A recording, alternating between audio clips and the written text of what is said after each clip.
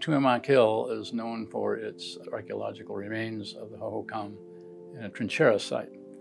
And there are petroglyphs all over the top. Some of them are even suggestive of possibly being aware of the sky and keeping track of the seasons and all that. So when we decided to put a telescope up there, we had to be rather careful. George Kuiper, who founded the Lunar Lab, acquired 2 missile tracking telescopes, and he put one on the north side and one on the south side, and went up there every evening for almost a year to check the seeing. He would look through the telescope and see what the image quality was like, and ultimately chose the south side because that's the wind pattern comes from the southwest, and the seeing is better that way. Tumamoc Hill is just west of downtown, along with Sentinel Peak, a mountain, 2 volcanic structures. Lavinia Stewart, he was interested in things like the sunspot cycle. He got Stewart Observatory going, and 36-inch telescope was not quite the largest, but the largest of the only American-made telescopes at the time.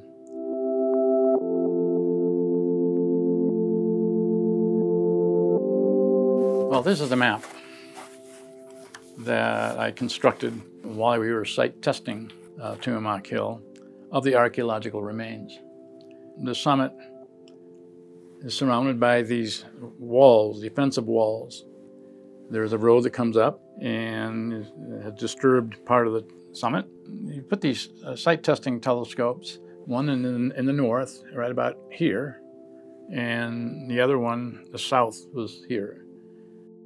When it was under construction, they put a tower up, and we put little locations where we could see what the wind was like at different elevations. This informed us as to how high we had to make the telescope to avoid the ground effects, boundary layers. This is what it looked like in its heyday. And this is a camera with a 100-foot roll of film that we used to image planets. It exposed the date and time on the frame and all that, and generated images like these of Jupiter, taken in 73, different longitudes of Jupiter. And we observed Saturn, but also Mars. After the 70s, when we started getting spacecraft images of the planets, it was less important to get ground-based synoptic coverage. So I modified the telescope to follow Comet Halley when it came in.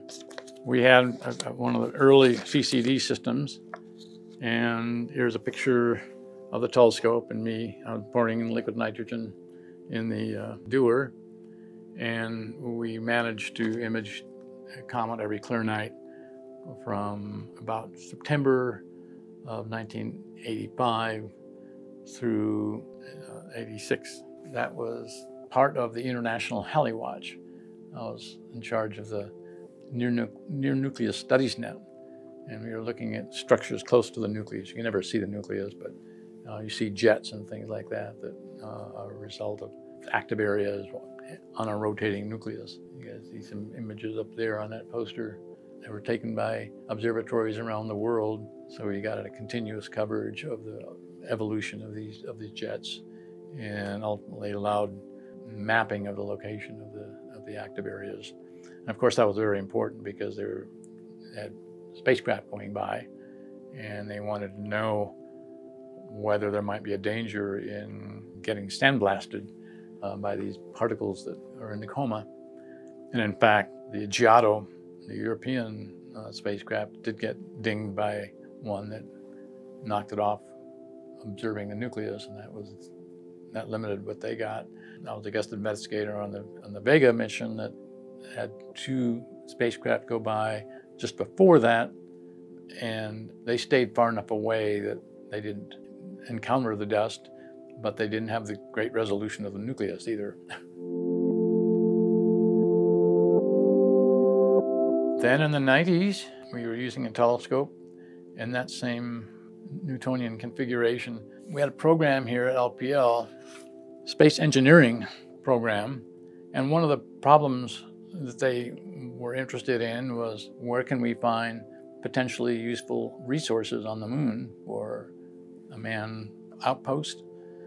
And so we utilized filters that are in and out of bands that define the mineralogy, created maps like this that showed where, in this case, where you would find titanium dioxide, which could be mined on the surface to get oxygen and be able to make maybe even rocket fuel and stuff like that.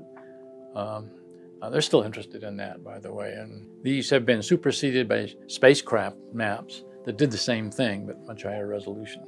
But at the time, that was some of the incremental improvements over instrumentation. And then we got this great comet Hale-Bopp that came by, and we were able to use that same CCD to image, in this particular case, the carbon dioxide ions that are charged. This is the nucleus over here, and there's a little bit of dust here, but the filter is band is centered on the emission of the CO+. And what we see here is the effect of the solar wind pushing up against the material being given out by the comet. Molecules are photodissociated and break up, and CO+ is one of the products. And this stuff changes daily, and actually much more rapidly.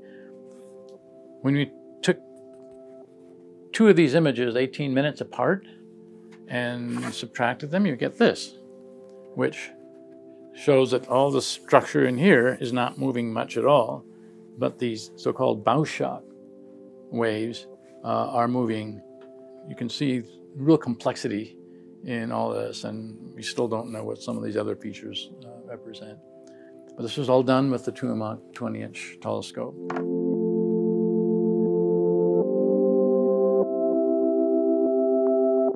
It was a nice period when we were using it.